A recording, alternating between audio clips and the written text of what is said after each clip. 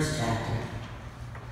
Paul, a servant of Jesus Christ, called to be an apostle, set apart for the gospel of God, which he promised beforehand through his prophets in the Holy Scripture.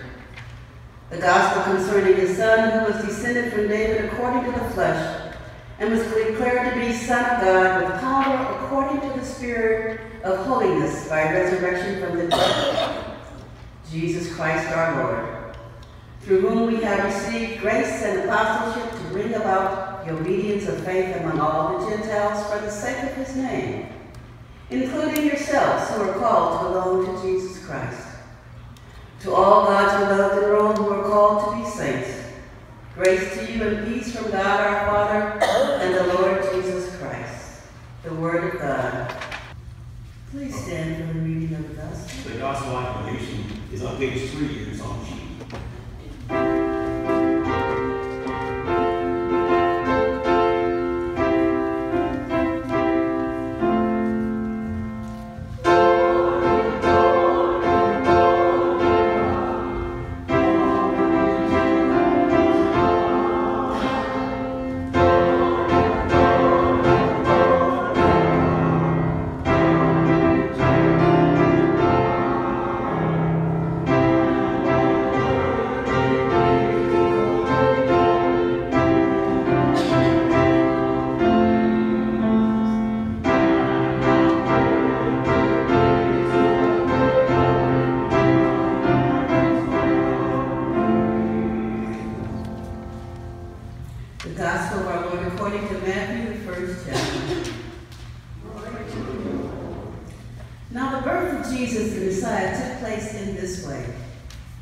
When his mother Mary had been engaged to Joseph, but before they lived together, she was found to be with child from the Holy Spirit.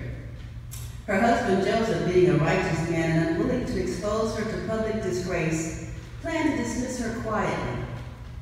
But just when he had resolved to do this, an angel of the Lord appeared to him in a dream and said, "Joseph, son of David, do not be afraid to take Mary as your wife, for the child conceived in her is from the Holy Spirit. She will bear a son, and you are to name him Jesus, for he will save his people from their sins." All this took place to fulfill what had been spoken by the Lord through the prophets. "Look, the virgin shall conceive and bear a son, and they shall name him Emmanuel," which means God is with us. When Joseph awoke from sleep, he did as the angel of the Lord commanded him. He took her as his wife. But he had no more marital relations with her until she had born a son, and he named him Jesus. The Holy Gospel according to Matthew.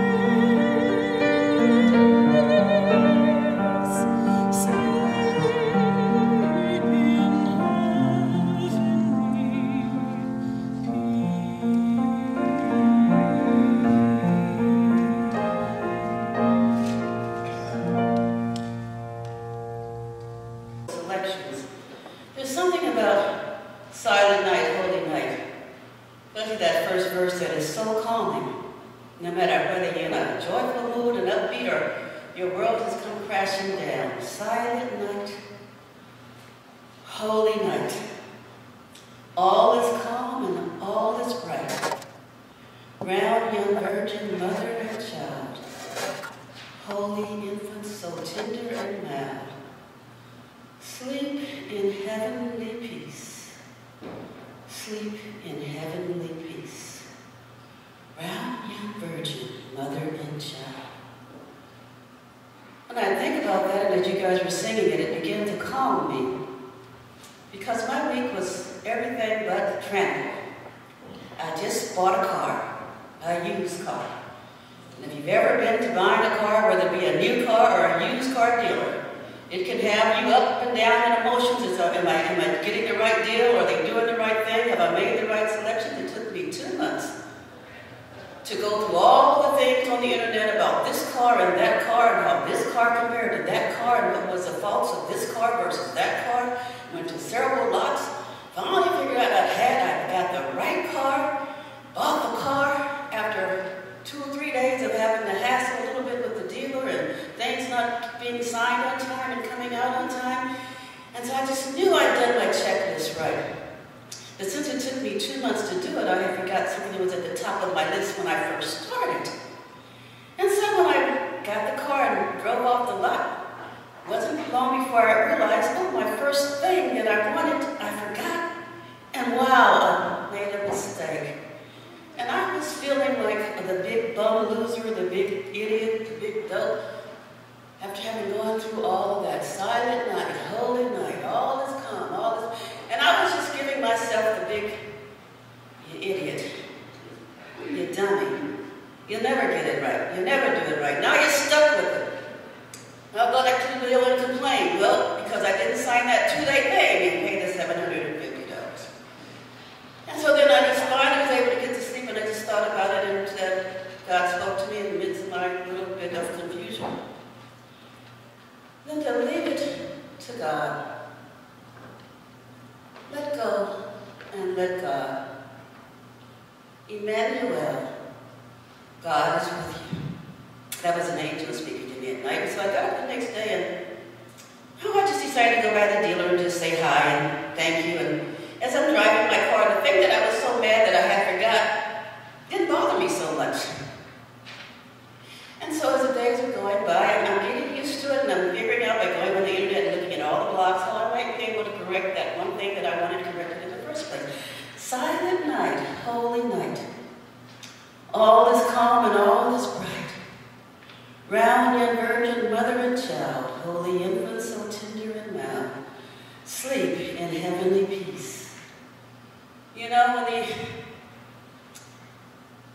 when the angel came to Mary and Joseph there in the midst of Bethlehem, they had had a rough ride to Bethlehem. No inn at the room. Can you women who have had gone through childbirth imagine that journey on a donkey in your 9th month?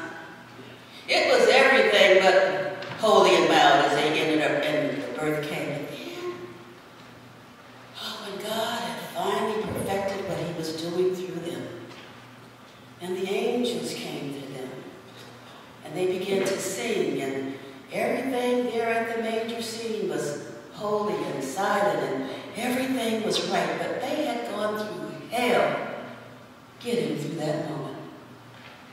And this is what the Christmas story is about as we journey through this life. There's going to be ups, there's going to be downs. But if we go through it with God, even in those times when it just seems like there is no way out, nothing will ever turn right, okay, our health will never get better, even when it looks like it's at the end, when we give our hand to God, and when we remember that we are not in this alone, but Emmanuel, God is indeed with us. Then God somehow sends the angels like he sent them in the Mary and Joseph story. He sends them to tell them peace on earth, goodwill toward men. All is well. Emmanuel, God is with you. Somehow in the corner of that little manger, Joseph and Mary were able to hear and to receive. And all those who received the word of the angel were able to know God is with us and all will be well, no matter what they are saying. God comes to us in our loneliest moments.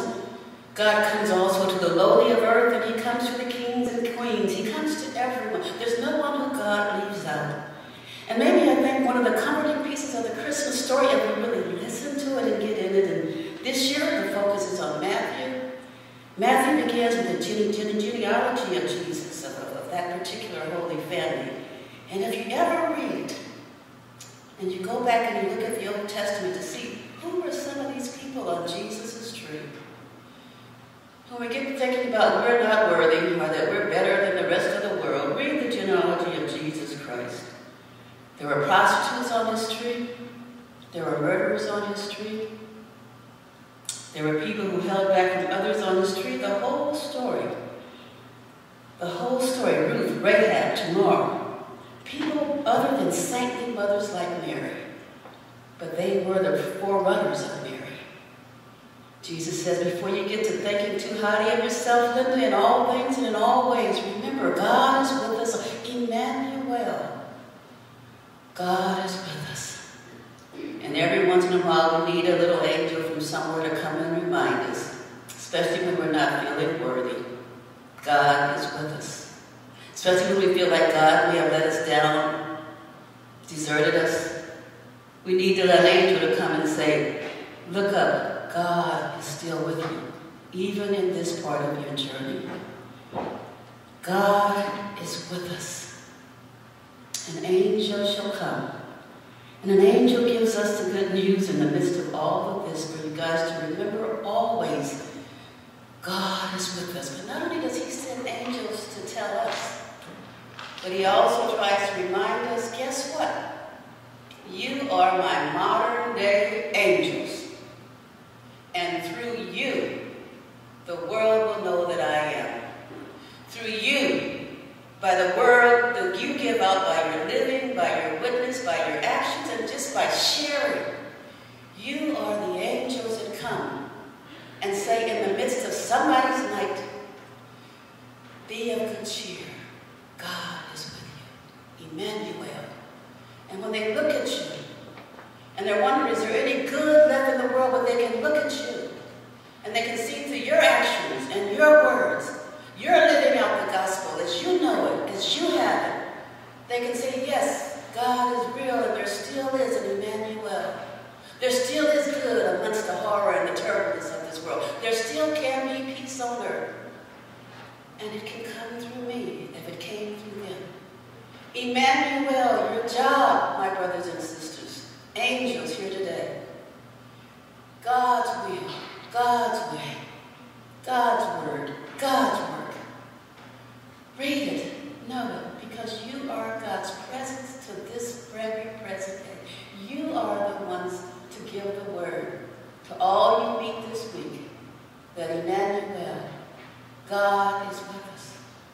And because of that, we have, we can, we shall, and we will always be able to have peace on earth and goodwill to all men and women. They